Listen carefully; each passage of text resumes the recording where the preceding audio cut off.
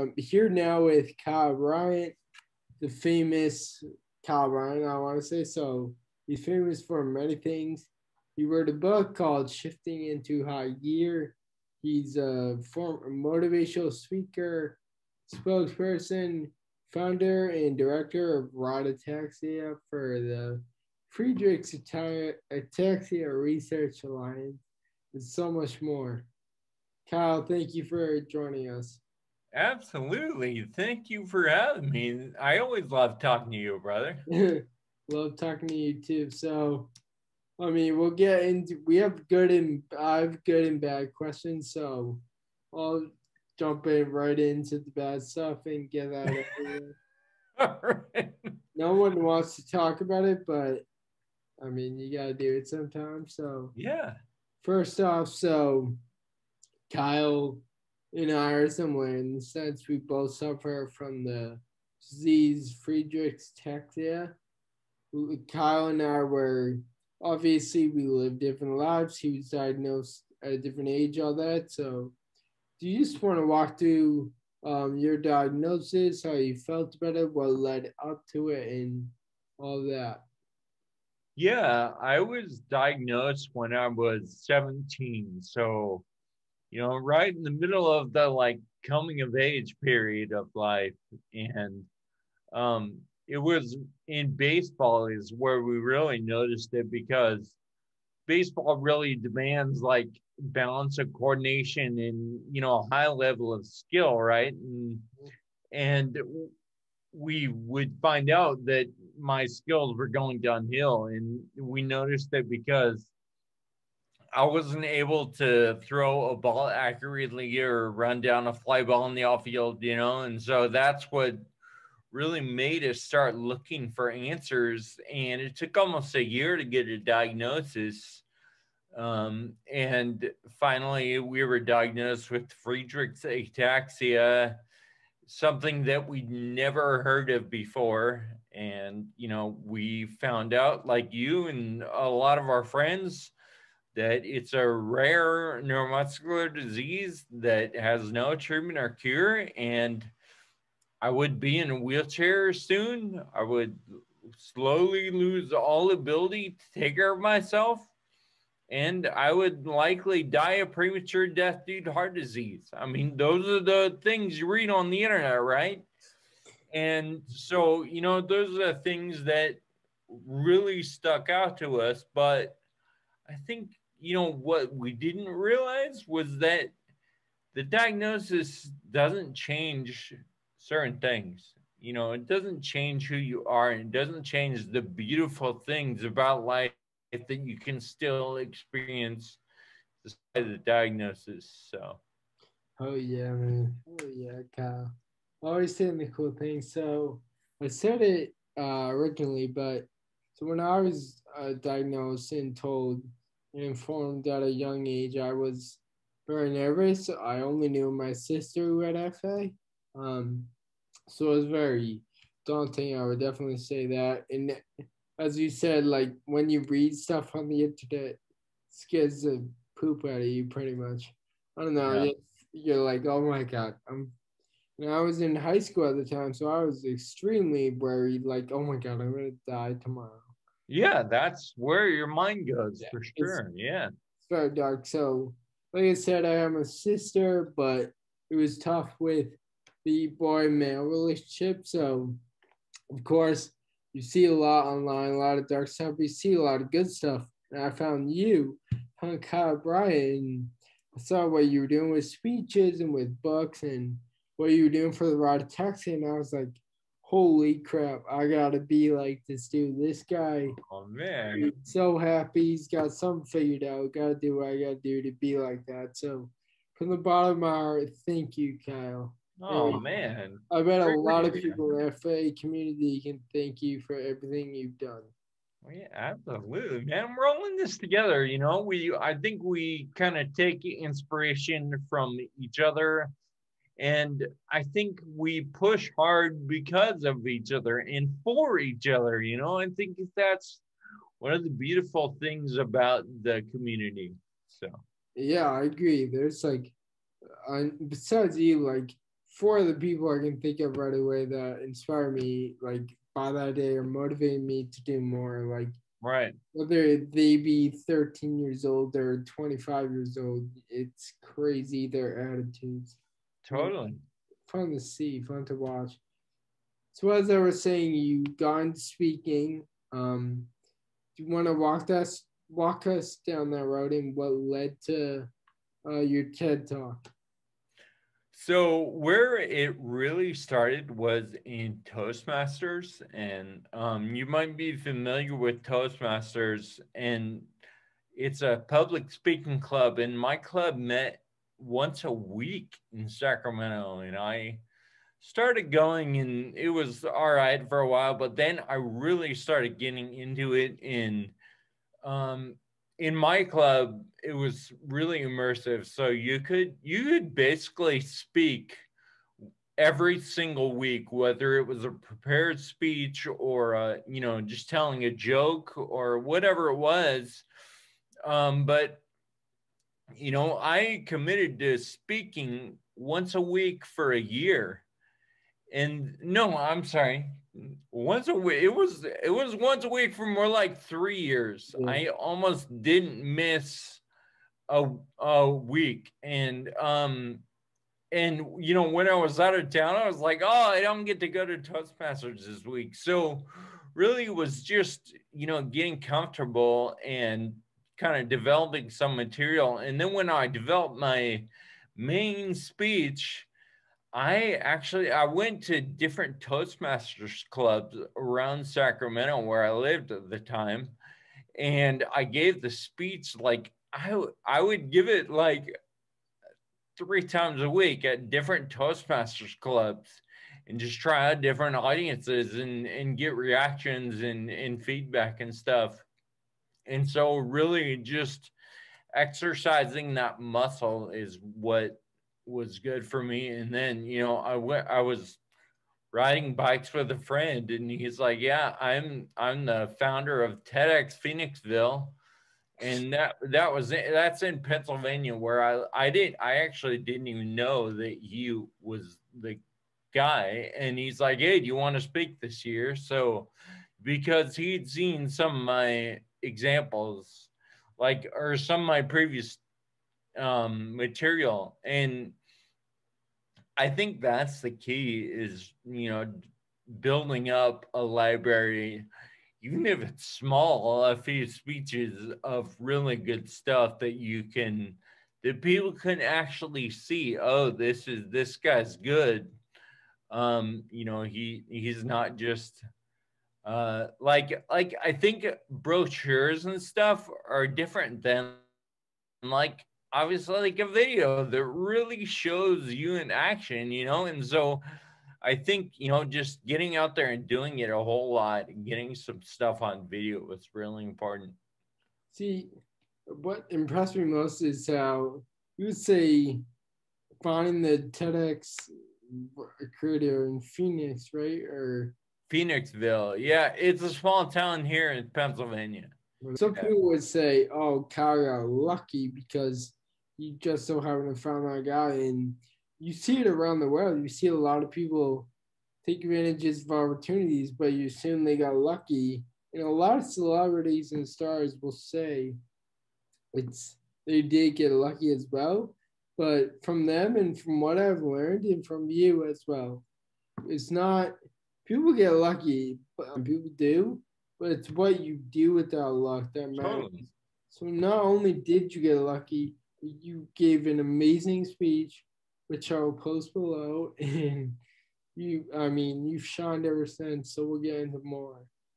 Yeah, well, real quick on that note, I think that you have to be prepared to take advantage of the luck when it strikes, like if I hadn't put in time and time and time for all those speeches that I did up to that point, like I wouldn't have been ready to capitalize on that opportunity, So yeah.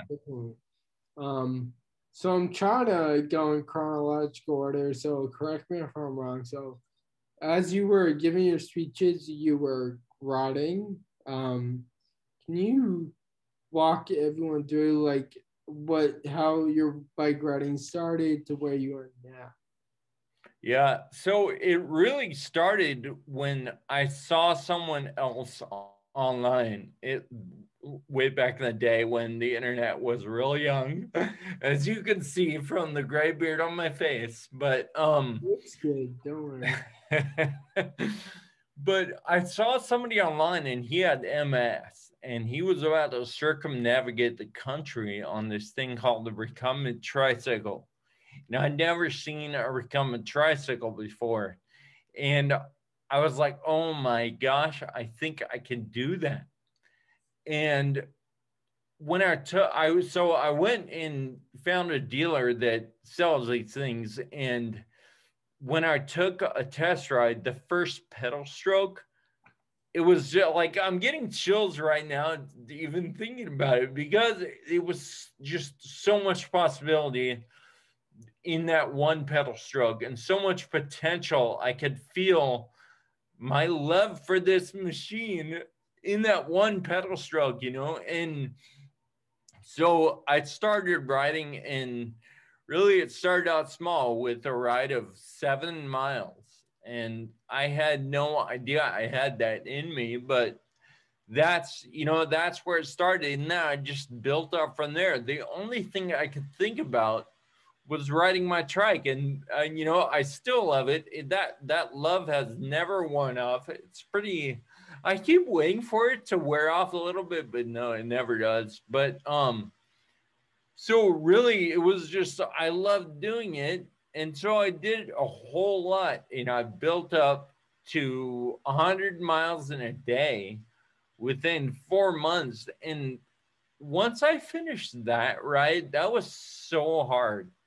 And I feel like I barely made it. It took me 10 hours to do that century, but I proved to myself that I really could.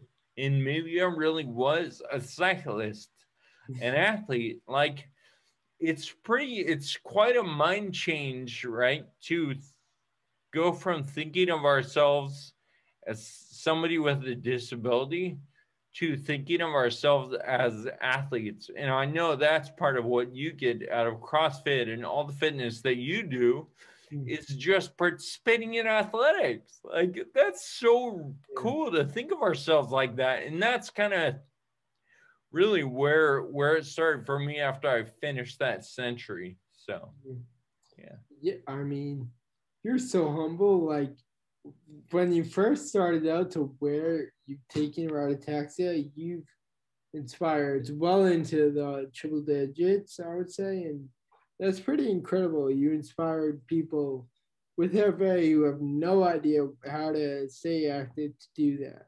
That's incredible.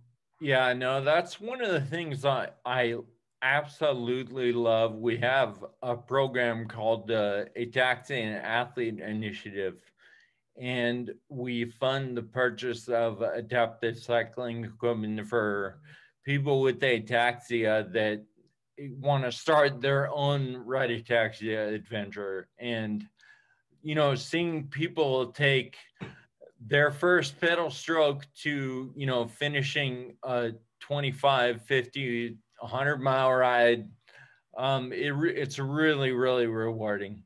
So Yeah, I mean, it was awesome. So, one thing I forgot to mention about Kyle is he's also a movie star. Um, so, do you want to walk me and my audience through like how you became a movie star, that entire process? well, really, that was kind of serendipity also, because all right, i wasn't I put together a team for the world's toughest bike race. It actually wasn't my initial thought. Like, I got invited onto a team that was going to do this, and they were going to do it for FA, and I was like, all right, I'm down. Like, let's give it a shot. And then the person who initiated it had to, because of some stuff that happened in her life, she had to back out and she wasn't going to do it anymore. So I was like, all right, we're making an all FA team. So I asked Sean Baumstark and the two of our friends, actually, so I say all FA, but So it's me and Sean and two of our friends that don't have FA but are really dedicated friends, right? And so that's how I got into it. The world's toughest bike race across America, and it's from San Diego to Annapolis, Maryland, literally all the way across the country from ocean to ocean, 3,000 miles, and you have to finish in less than 9 days. And so, as we were preparing for this, I was writing a blog, like a bunch of blog posts. And one of the things I mentioned in my blog posts is that we are looking for someone to document the journey so it lasts longer than 8 or 9 days. And so I was literally thinking of someone like with a handy cam and just like documenting things. But one of my friends from high school read my blog post. She contacted her friend who was a budding filmmaker, and he didn't have a project at the time, and he's like, this sounds awesome, let's do it. So they got a few of their friends, like, so he was working with another guy, and they got a few of their friends to come on the journey with us, and they documented the whole thing and turned it into a beautiful documentary. The two producers that were the original one was Kevin Schlanzer and his buddy Zach Bennett were just amazing. They're brilliant filmmakers. And then, you know, another producer on the post production was Nate Adams, and just awesome, awesome guys. So that's kind of how I got into it. I mean, that it was really serendipitous. Really, what it was like, all right, we're gonna throw it out there into the universe, do this big race, and see what happens. And you know, it really turned out amazing because I mean, we're still talking about it right now. And it's because of that movie, right? Like if if that movie wasn't made, then yeah, cool. I did a cool bike rider. We put together a team for this race, but it's so much more than that because of the movie. So It was very cool. The Ataxian is called. I'll post the link below. The next thing I want to talk about is your book, how you wrote it.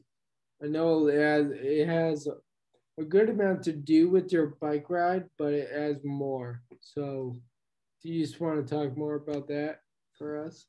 yeah, you know, really, the book is about what was going on in my head, like during my diagnosis and during the time when I was really trying to figure out what the heck to do with the rest of my life. And I'm still trying to figure it out every day. But you know, that was a really like formative period of coming to grips with the FA, seeing myself as a disabled guy, and trying to figure out what to do with that, you know? And so, really, that's the concept of the book, but it's on the vehicle of this bike ride that we did from San Diego to Memphis. So this one was in 2007. It was 3 years before Race Across America, and I rode with my dad, and my mom was driving the sport vehicle, and so you know it was really three people's effort to do whatever we can to fight back against this disease, and not so much the disease at first. It was more because we personally needed to do this for ourselves to figure out how we could stand up to the challenges in our lives and see what we're made of. And I think that is why we take on challenges, right? To see what we're made of and prove to ourselves a lot of times. And so, you know, in the beginning, my journey was really about me, but I found out that I could serve the FA community in the process. And it truly was a really neat thing to realize that I could make such a big effect on others. You really did. So thank you, guy. I really appreciate you joining. We learned a lot, so thank you very much. Absolutely. Yeah. Appreciate you inviting me to have a conversation. Absolutely.